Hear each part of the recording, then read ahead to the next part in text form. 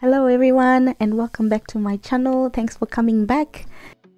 So in today's video I am going to show you how I turned this regular sweatshirt into this. So keep watching if you want to know how to make something like this.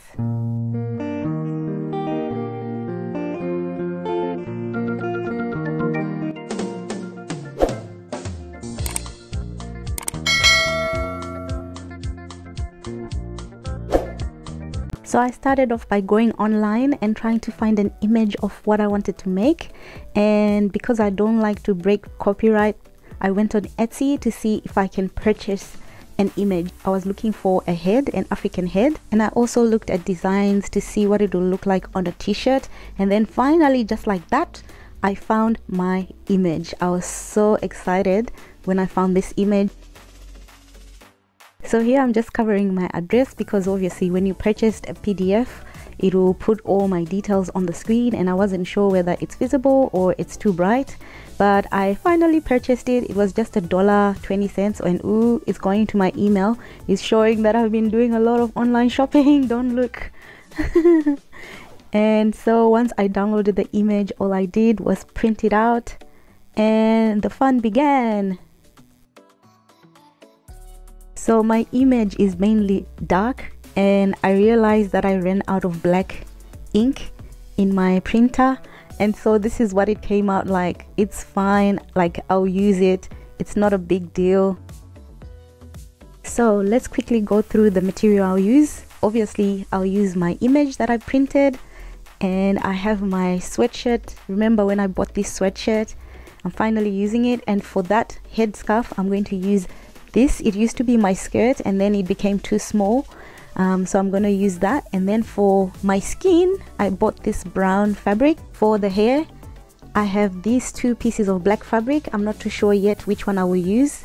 To put my project together I'm going to use this. It's called Heat and Bond, and I will talk a bit more about it later. And finally I have some marker pens and some drawstring. I'm not sure if I'm going to use both of them. So to start off my project, I have to make sure my iron is completely empty. There's no water in it. This is very important, and it's one of the main instructions for using Heat and Bond. Y'all, I was just about to start and just go in and do what I normally do, but I realized this is a tutorial, so I'm gonna take you step by step. Firstly, I'm cutting my image. So cut as precisely as you can around the image.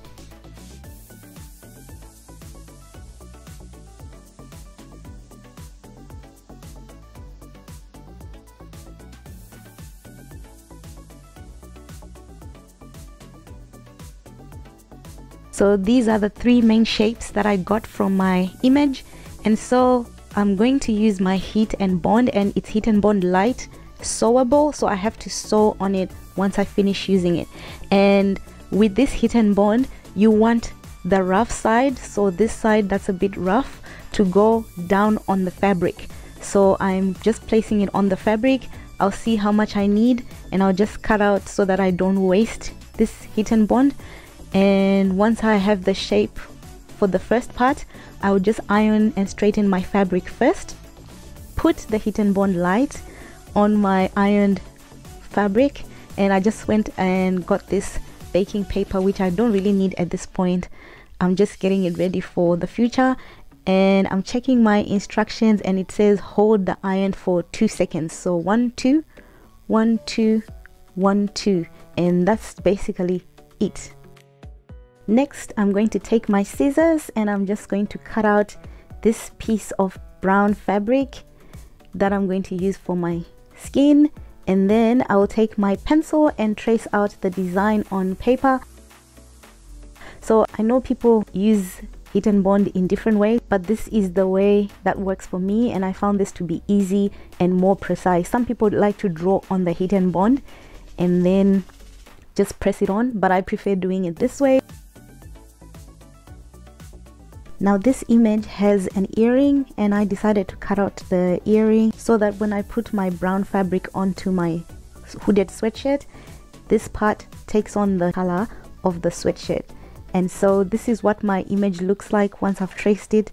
It doesn't really look like much, but once I start cutting it, you'll see everything coming together. I will say, when you use Heat and Bond, try and use an old pair of scissors, because I've been using Heat and Bond for quite a while and it has now damaged my nice pair of scissors.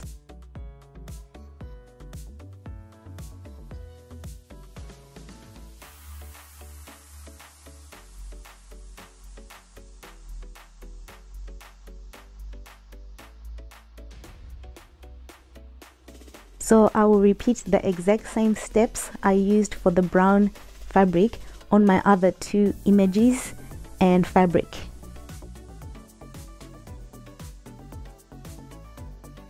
Oh my gosh, here I was trying to decide whether I want the darker part of the fabric or the lighter part of the fabric. I ended up settling for the lighter part of the fabric because I just thought it would blend in well with the rest of the hooded sweatshirt.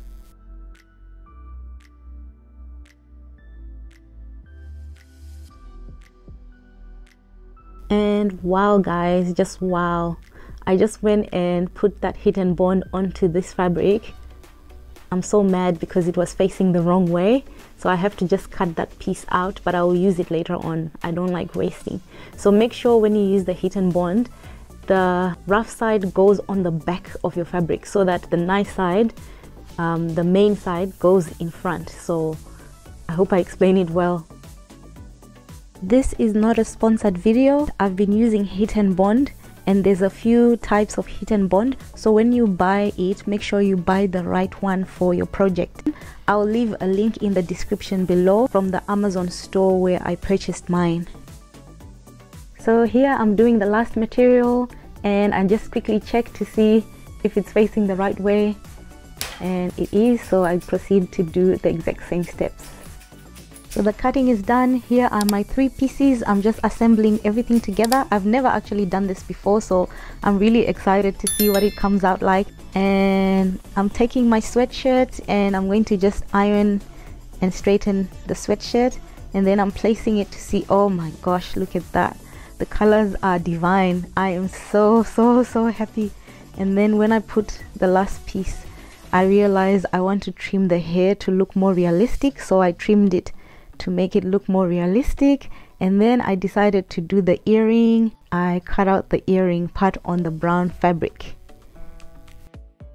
So once I'm happy with my shapes, I peel off the back of the Heat and Bond, and what's left is this shiny residue that sticks. So that's what makes the fabric stick onto my sweatshirt.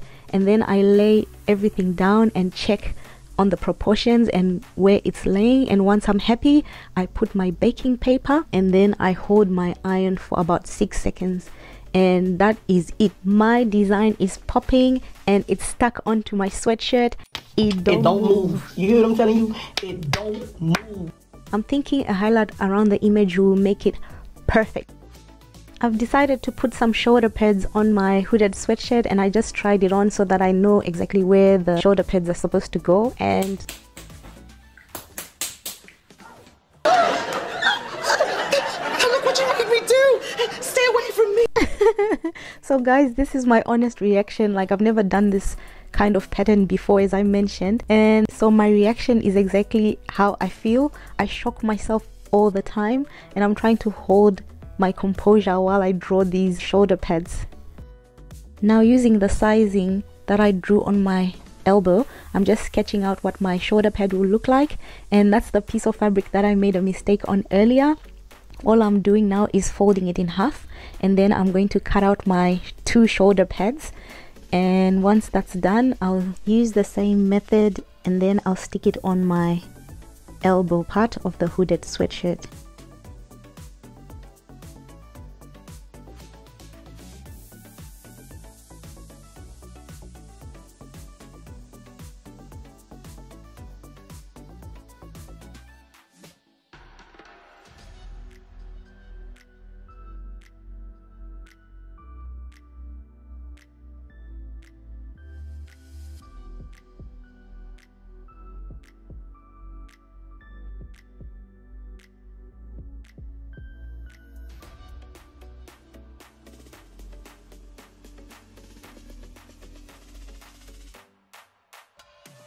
And then finally I've decided to put the same fabric on the inside of my hoodie, and it's just basic, so I will actually sew this part, I won't stick it on. So I just need to make sure I cut out a shape that matches my hoodie, and then I'll sew it on the inside of my hoodie.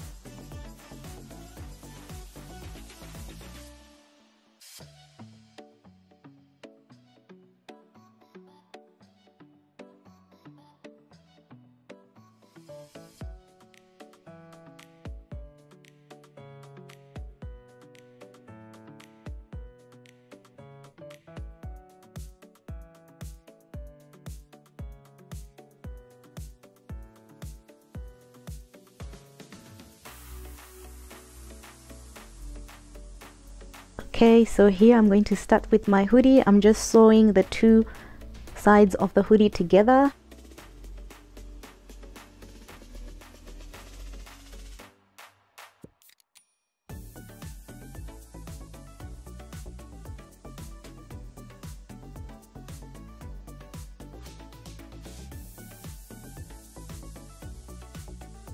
Next, I fold the seam so that it's nice and neat.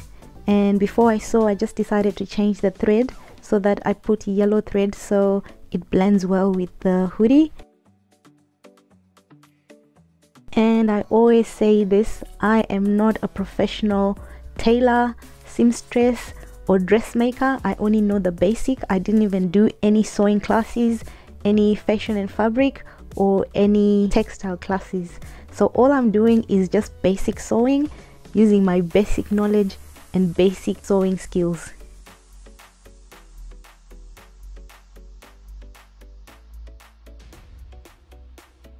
And then using some pins, I pin my piece of African fabric onto my hooded sweatshirt, and once I'm happy with where everything is, I will stitch it on.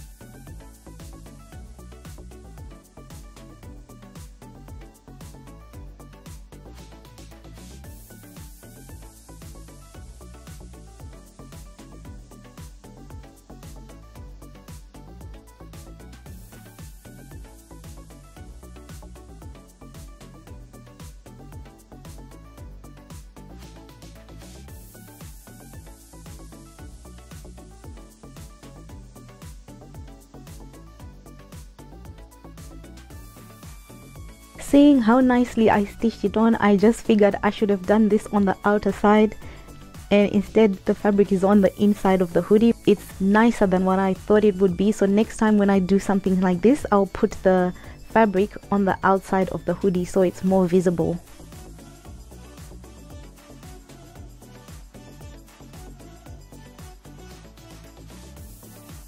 Finally, I'm putting the pins on the neck part of my hooded sweatshirt so I can stitch the fabric down on that part, and that will be my hoodie complete.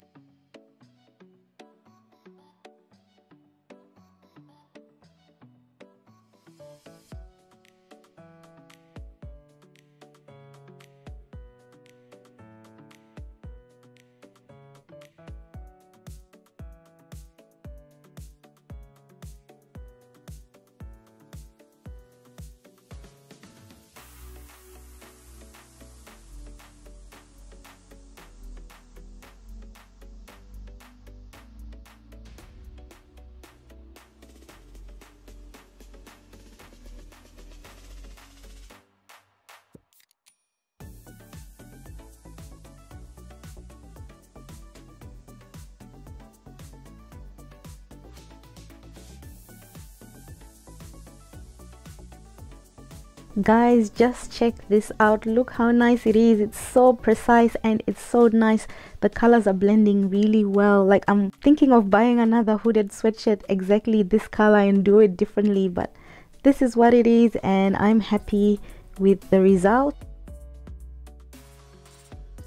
So here I'm quickly changing my thread because I'm going to now sew around my head part. So because I use Heat and Bond Light, I need to sew around the design. And now I'm just thinking the situation. Should I do a zigzag pattern or should I just go around it?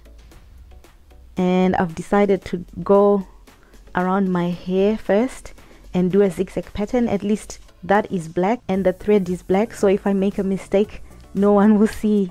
And I was trying to show you exactly what I was doing, but I didn't position my camera well, but hopefully you will see on the other sides it's just a zigzag pattern. So I ended up doing a zigzag pattern on most of the design except the face. When I got to the face, I just went and I did a straight stitch.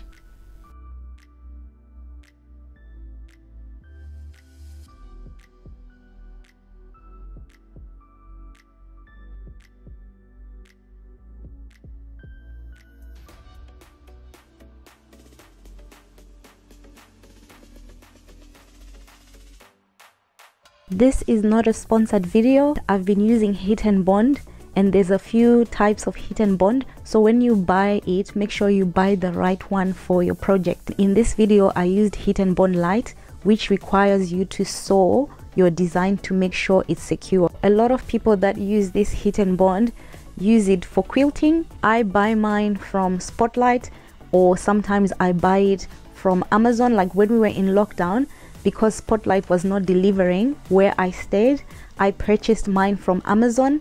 I'll leave a link in the description below from the Amazon store where I purchased mine. So before you purchase any Heat and Bond material, make sure you know what it's used for. Some of it is for crafting and some of it is for applying on to your material. So just make sure you read the directions. I'll try and show you the two types of Heat and Bonds that I use. Next year I'll be doing a lot more of these projects. If you like this video, make sure you put any questions down in the comment section, or you let me know if you've tried using Heat and Bond. Check out my other videos as well. So I've put up a few other videos, one where I did a hooded sweatshirt for my husband and then two other ones for myself.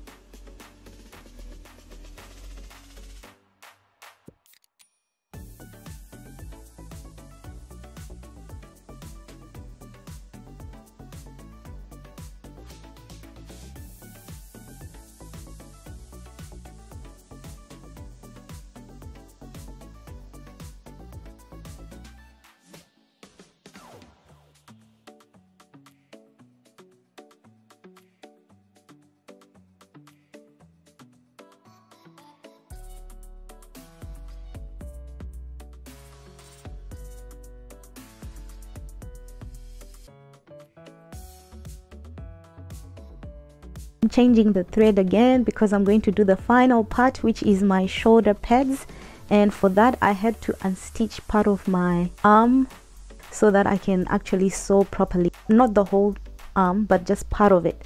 And once that was done, I just went around the shoulder pad and I did a zigzag stitch.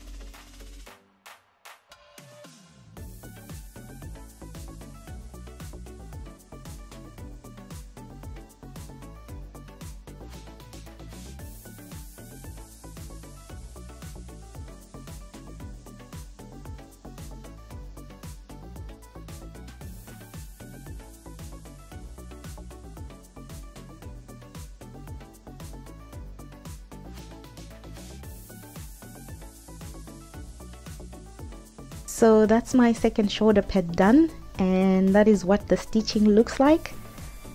And once I'm done, I just take my hoodie and I put it inside out, and then I stitch the arm part that I unstitched earlier. I just sew that part shut, and that is it for the sewing.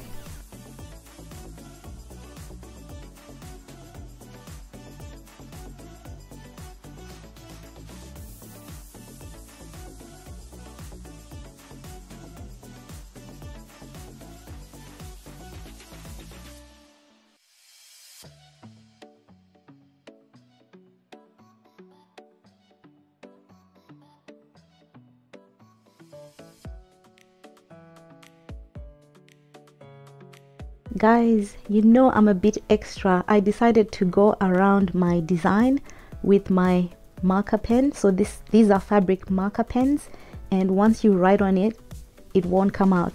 So I realized, and this can happen to anyone, my image, once I cut it, it was back to front, which doesn't really matter. But if you're doing something like a country map or logo, make sure you have it facing the right side.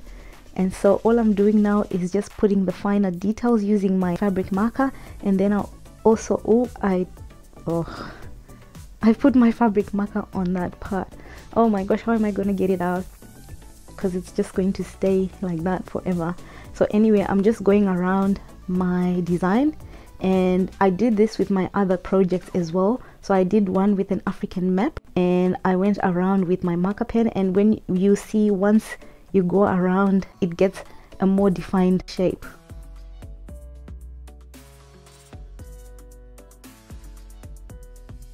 That's me putting it on, and you can clearly see the black highlighted marker pen is more defined. I actually like it. You can leave it the way it was.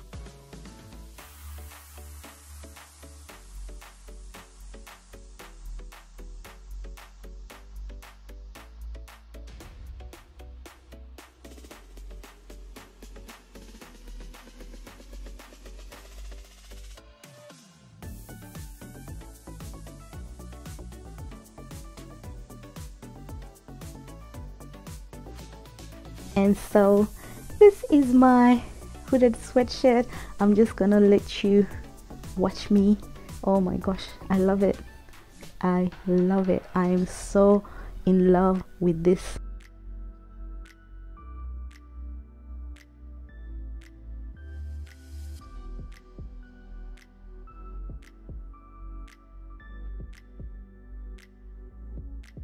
If you love this video, please give it a thumbs up. Give it a thumbs up, guys. Don't just watch and not give it a thumbs up. If you also want to know more, or if you have any questions, put them in the comment section below. And this is my channel, guys, DIY with Tanaka Lily. I have so many videos. Check my other videos out and let me know what you want me to do next year.